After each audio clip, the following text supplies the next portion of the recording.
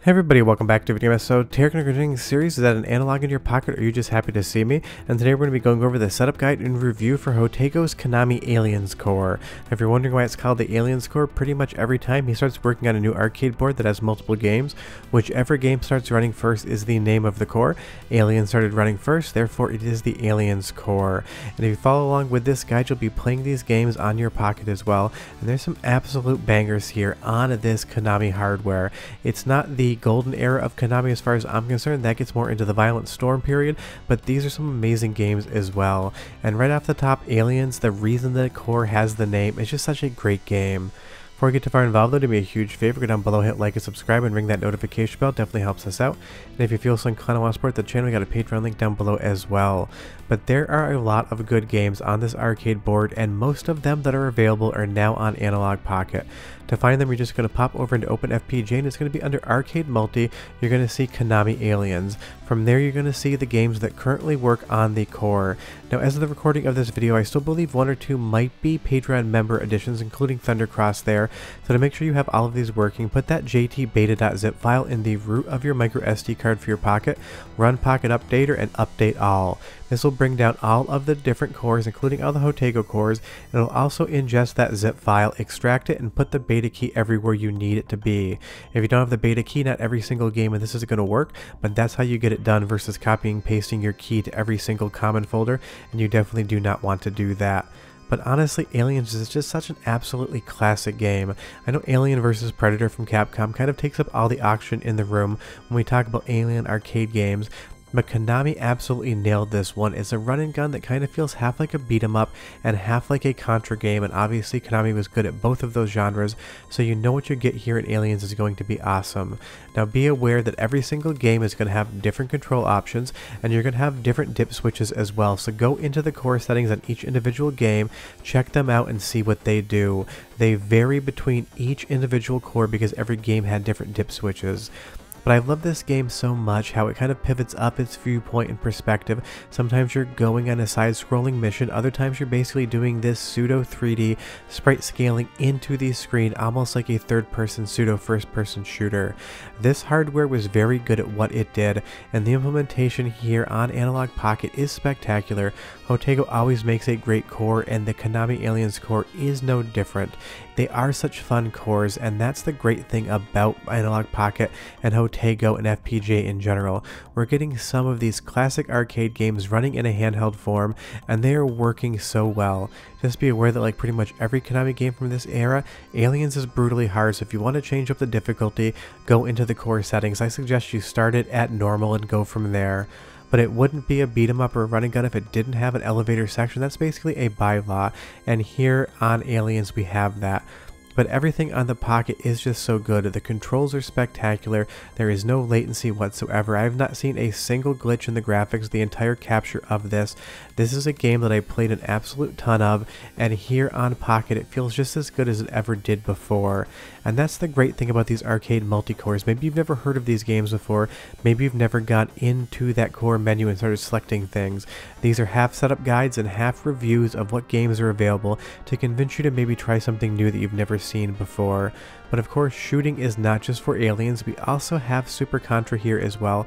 Another absolutely classic game that you 100% want to play on this core. But just like Aliens and even more so, Super Contra is not going to hold your hand whatsoever. This game has one goal and only one goal, and that is to separate you from your quarters in an arcade. Obviously here on Pocket, we can just keep hitting the select button to coin up, or if you go into the options menu, you can just set this to free play to not worry about the coins whatsoever. But however you play it, definitely check it out and be prepared to die a lot.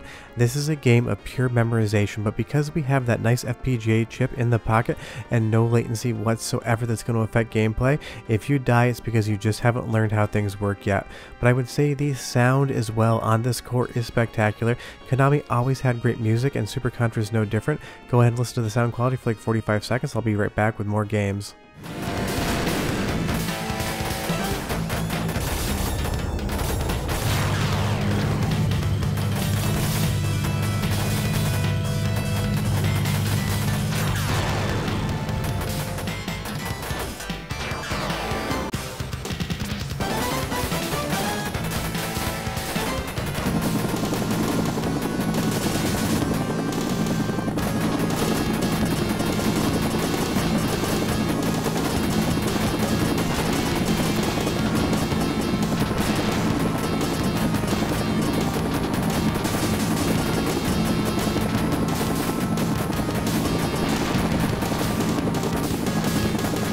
If you notice a little bit of reverb there in the audio, that's inherent to the original arcade board as well, and this generation Konami loved to have some reverb, so it's doing exactly what it should if it was a real arcade board.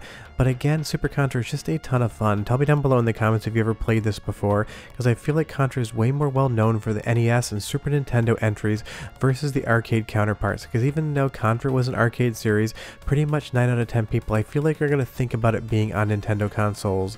If you do see some slowdown, that is because the arcade board could slow down as well. When there's a lot of enemies and projectiles on screen, it would start to lag, and that will slow the game down. So if you see that in any of the games here on offer, that is because that's how the original hardware would work as well. Let's move over to another game that currently I know is still in a Patreon beta. That's going to be Thundercross. Konami was never as well received in shmups in this era as pretty much everybody else, but they made some awesome ones, and Thundercross here is no different. I love the parallax scrolling in the background, I love the sort of layout of the levels, I love all of the character designs, all of the enemies and sprite work. It is just classic Konami from start to finish, and that's something you always love to see. This is the most recent game that's been added to this core, so when you do run Pocket Updater, if you haven't run it recently, you probably don't have this yet on your Pocket. And my best rule of thumb is run that updater maybe every 2 weeks or so to make sure everything is current. And again, you're gonna need the beta key for this, at least as of the time of this recording. It comes out of beta when Jotego feels like it's ready. Sometimes that's a month, sometimes that's 3 months, but do be aware if you just drop that zip file into the root of your SD card, like I said before, and run updater, it'll take care of all the rest for you, because it can be quite tricky to get the beta keys in the appropriate place. If you try to do it manually, it's a lot of copying and pasting to different common folders for different cores, so make your life a lot easier and use updater with the zip in the root of the directory and you will be totally fine. But again, something like Thundercross here is just such a classic game, and I feel like this definitely skipped a lot of people's consciousness. When he announced this core, I got a lot of comments from people saying that they had never heard of this game before, and I totally get that because it's not the most famous shmup ever. But one thing it is well known for, when Jotego teased it, he said it was a Konami shmup with a lot of good music. In fact, that isn't true. The soundtrack of this is spectacular, and it sounds so great on the core here. I'm going to give you 30 seconds to come back and show you a few more games that run on the core. But enjoy.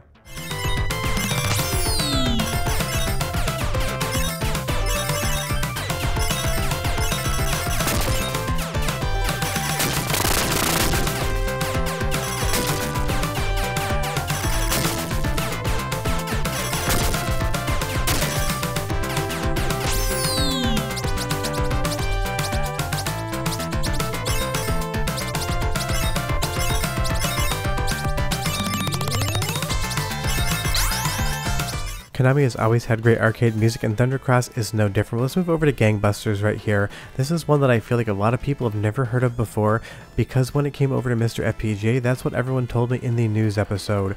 But again, on Analogue Pocket, this is another classic game. It's basically another run and gun shooter. Now I will say, if you're doing handheld, this is going to be a little bit small based upon the Tate screen orientation, but if you throw it on a dock or capture it like I am here, on a regular TV, it's going to be much better as far as playability is concerned. The game plays exactly as it should, whether it's an arcade release or an FPGA core, but sometimes with the orientation of the Analogue Pocket screen and its size, these games can be a little bit difficult to play from a visual standpoint when you're actually in handheld mode. So definitely some of these games I would recommend playing dock versus in handheld mode. But tell me down below who has a dock here. I don't know how many they've actually sold compared to the Pocket units. Obviously for the channel I need a dock, and I do play my Pocket on my TV a decent amount, but I feel like not everyone actually has the dock. So if you have played a game like this, a Tate game on your Pocket, tell me what your experience is. Some games seem to work better than others, but maybe that's just my eyes. Although I have 20/10 vision, so it's probably not my eyes whatsoever. But again, if you've never played Gangbusters before, definitely check it out. These are awesome games that I feel like, depending on everyone's age, maybe you just didn't experience them back in the day. And that's the great thing about FPGA cores. It's not just the Street Fighter 2s of the world or the Teenage Mutant Ninja Turtles that everyone knows that are on here. There's so many awesome deeper cuts from arcade history that we can play on the Pocket, and they're so easy to get on the core. Again, if you skipped ahead, all you need to do is use Pocket Updater and update all, and make sure that that jtbeta.zip file is in the root directory of your micro SD card if you want the Patreon beta cores as well, because it's one of the situations, some cores public, some cores not. But there's one other game that people either seem to love or absolutely hate, and I'm not sure what camp I sit in, and that is going to be Crime Fighters. It is a beat 'em up, and obviously Konami is well known for them, and it does have some charm charm, but for some reason the controls always escape me on this one. It seems like you need to be pixel perfect measured to your opponent to be able to strike them whatsoever, but the game has a great sense of humor. There is a lot of fun and good music here, so definitely check Crime Fighters out. If you have played it, leave me a comment down below. But follow the directions, use update, or you'll be playing all the Konami Aliens cores on your Pocket today. After that, we're done, and I'll see you next time. Bye bye.